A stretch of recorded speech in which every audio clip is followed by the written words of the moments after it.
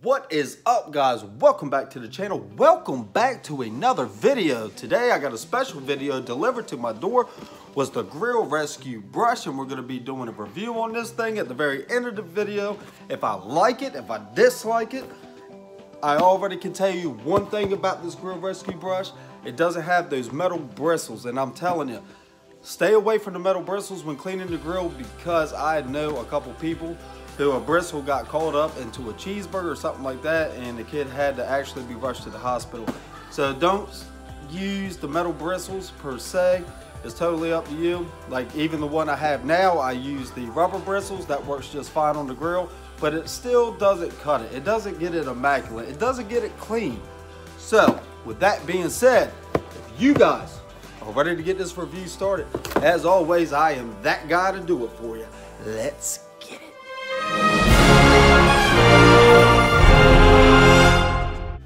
So the moment you guys been waiting for, the Grill Rescue brush unboxing. Let's see what it's made of, shall we? So first thing we say is we have the directions on the box up top, if you guys can see that. Step one, preheat 400 degrees. Make sure your grill is hot. Dunk your brush and run it under water. Gently wipe away the nasty gunk that has been building up in your grill. Some of you, probably years. So right here in the box we have the handle, and I'm gonna tell you that's a tough plastic handle. That's pretty good. So we got the handle, and I ordered the brush with the metal little blade on it, because the metal blade, you can always scrape up that hard to remove stuff. And that's it. This box is empty. That is what it comes with. But I will tell you this, I have seen, the reason why I bought it is because on social media, I have seen a ton of reviews, and guess what? They're all 5 stars. So if they're all 5 stars, then you must have to buy this thing. This thing must be legit. So right now, pretty good. Happy with it. So mine, as you know, you have the handle, and it comes with the metal blade, the metal scraper, which you're gonna need to get that stuff that just don't want to come off them grates, and then you can just turn it around and just wipe it gently, and that's supposed to clean your grill immaculate. Now this was $60. Without the blade on it, it is $50. So without the blade is 50 bucks, so that's up to you.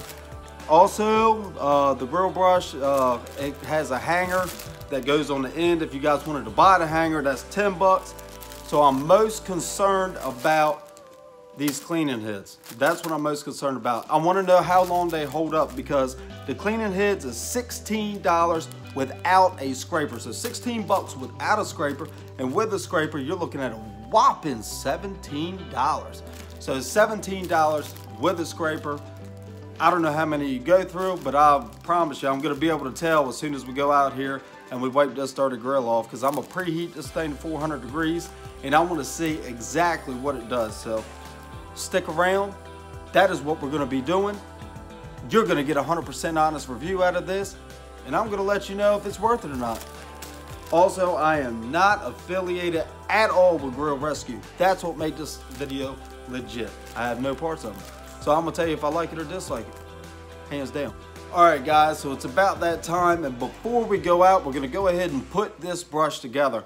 Now what it is it has some clips on the end. They're supposed to snap right in, and they'll go right into these little slots right here. So it doesn't look that complicated, but let's try it out.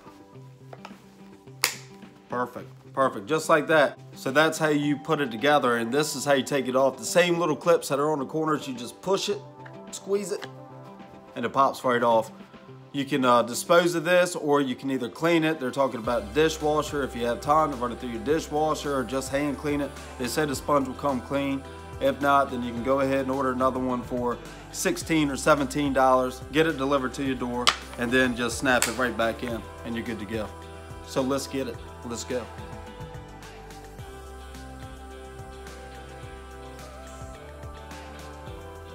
The moment of truth has arrived, ladies and gentlemen. As you saw, I pegged it out 400 degrees the night before I cooked on it. Barbecue chicken. I did not clean the grill just for the purpose of this video. First thing I'm going to do is use the scraper. I'm not going to give it a good scraper. I'm not going to get in the corners and stuff. The scraper's going to do its job. It's heavy duty. It's going to do what it has to do. But what our main concern is how this scrubbing pad actually works on the indirect and the direct side. So I'm going to run it over the coals as well.